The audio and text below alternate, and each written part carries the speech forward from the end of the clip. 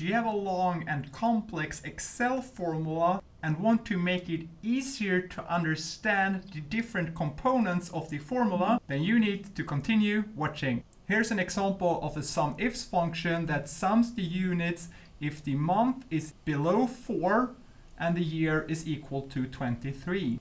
This is perhaps not the most complex and difficult formula to understand, but it's much easier to understand it if you, inside the formula bar here, make each criteria range and criteria to be on one line. And you do that by pressing on Alt and Enter. The first argument is our sum range. And then here after our operator, we press on Alt Enter and we can expand this formula bar here. And then here for our second criteria range, we do it again. And perhaps we do it here in the beginning as well. And here you can see that you sum this range if this criteria is met in this range and this criteria is met in this criteria range. And this will help both you in the future, but also your colleagues to understand your Excel formulas. And we press Enter, and here we have the same result, but a better way to write the formula.